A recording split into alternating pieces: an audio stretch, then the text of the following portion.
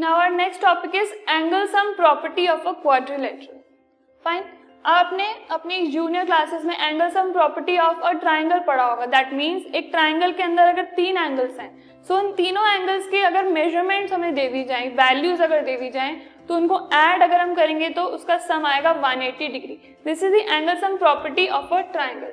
So in a triangle the some of all the angles is 180 degree. ठीक है, जैसे triangle के तीन एंगल्स का सम 180 डिग्री होता है, वैसे ही जो क्वाड्रिलेटरल के चार एंगल्स होते हैं उनका सम इज 360 डिग्री.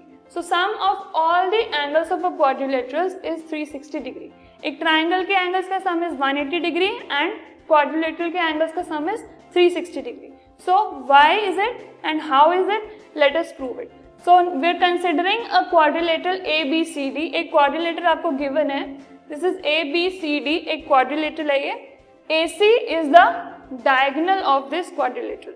सो इजीली आप इसको देखकर बता सकते हैं कि ये एक 4 साइडेड क्लोज्ड फिगर है एंड इसको अगर मैं A एंड C, ये दो पॉइंट्स अगर मेरे पास दिए हुए हैं, ये दो वर्टेक्स अगर मैं इनको ज्वाइन कर दूं, सो AC जो लाइन है वो इसको एक इस ट्राइंगल में और एक इस ट्राइंगल में डिवाइड कर रही है. मतलब एक क्वाड्रिलेटरल एक लाइन से डिवाइड हो रहा है, किसमें? दो अलग अलग ट्राइंगल्स है. Fine. So AC is the diagonal of the quadrilateral and it is dividing it into two triangles. Simple basic जो first चीज हमें इससे ऑब्जर्व हुई है वो ये है कि एक डायगोनल एक क्वाड्रिलेटरल के दो पार्ट्स कर रहा है जो कि दो ट्राइंगल्स हैं. फाइन. सो अगर हम कंसिडर करें एक ट्राइंगल उन दोनों में से, दैट इज अभी ADC. अगर मैं ADC ये वाला ट्राइंगल कंसिडर करूं, दैट मीन्स दिस ट्राइंगल, अगर इसे हम कंसिडर करें तो इसके अंदर जो तीन एंगल्स गिवन है, you can see there are 3 angles. Angle DAC that is DAC ये वाला angle, angle ACD that is ACD this angle, and lastly angle D ये वाला. So angle DAC angle ACD plus angle D is equal to 180 degree. Why? Because the angle sum property of a triangle it says कि एक triangle में जितने भी angles होते हैं उनका सम इज इक्वल टू 180 डिग्री. सो अगर ADC ट्राइंगल के अंदर तीन एंगल्स हमें गिवन है, इसका सम होगा as 180 degree. So we are taking it as equation number 1. Fine.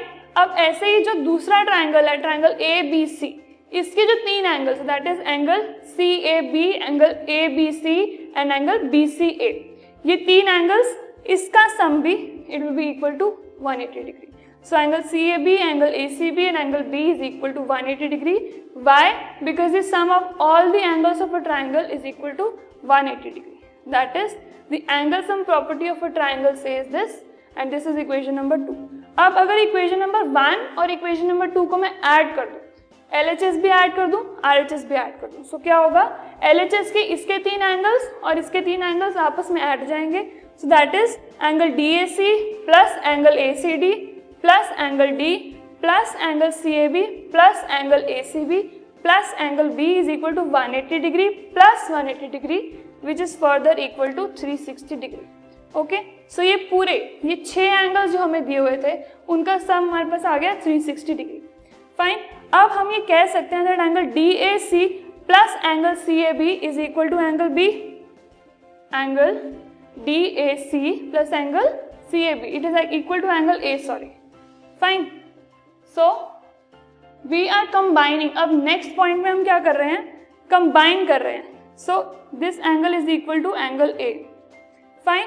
Next angle ACD plus angle ACB it is equal to angle C.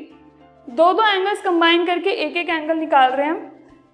सो इस case के अंदर अगर मैं इन दो एंगल्स को और इन दो एंगल्स को C और A सब्स्टिट्यूट कर दूं तो हमारे पास बच जाएगा angle A plus angle D plus angle B plus angle C is equal to 360 degree. मतलब एक पूरे क्वाड्रिलेटरल ABCD के चार एंगल्स क्या हैं? A, B, C and D. सो उन चारों का सम is equal to 360 degree. So that means the some of all the angles of a quadrilateral is equal to 360 degree. Hence the property is proved.